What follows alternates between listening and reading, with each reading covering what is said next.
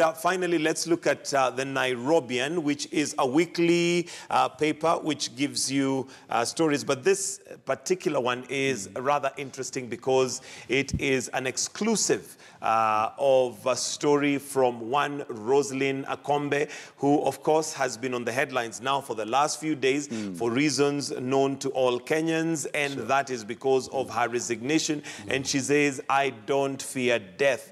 That's Akombe. And one of the questions I asked her just after she resigned and sent the statement is whether she felt she had left. One of the reasons that she had given in a statement is the fact that she felt that some of her officers were unsafe and were risking their lives. However, she has a choice. She has dual citizenship in the United States.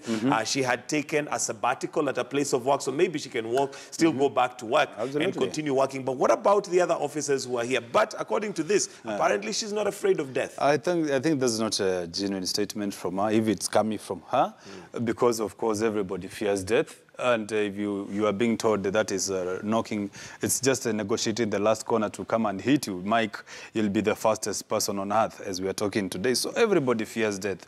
And the circumstances under which she left, of course, are very, very unclear, owing to the fact that initially she had actually indicated that she had some intention of leaving this country.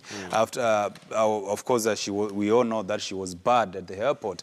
And I think she has always been looking for that opportunity, that avenue where she could actually get that opportunity to leave this country. And of course, Lady Luck knocked through that trip to Dubai to verify the process in terms of how things are going, in terms of the printing of the papers. And I think of course, the security of every commissioner, owing to Msando's case, is very paramount.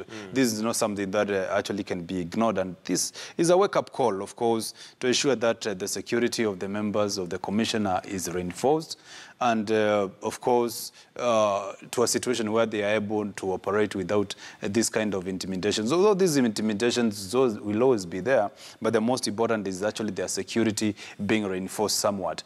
And, of course, you can see whatever she said, that all is not gross, all is not well within the commission, of course, is not something that can be, put under the shelf, because she raised genuine fundamental issues that need some redress. Of course, when she talks about the IEBC not able to give credible election and the same sentiments being echoed by our boss, of course, there's something that need to send some shivers within our spines, because if the chair, the person, Mike, whom we have tasked, constitutionally speaking, with the role of ensuring that we have free and credible elections, not even guaranteeing the same, then we should be very, very afraid, Mike. Yeah, wondering how that is going to play out. So please do get yourself a copy of the Nairobian. And of course, today being Mashujaa Day, many of us would probably not be going to work, so you'll maybe have some time where you can go through the Nairobian and, if they want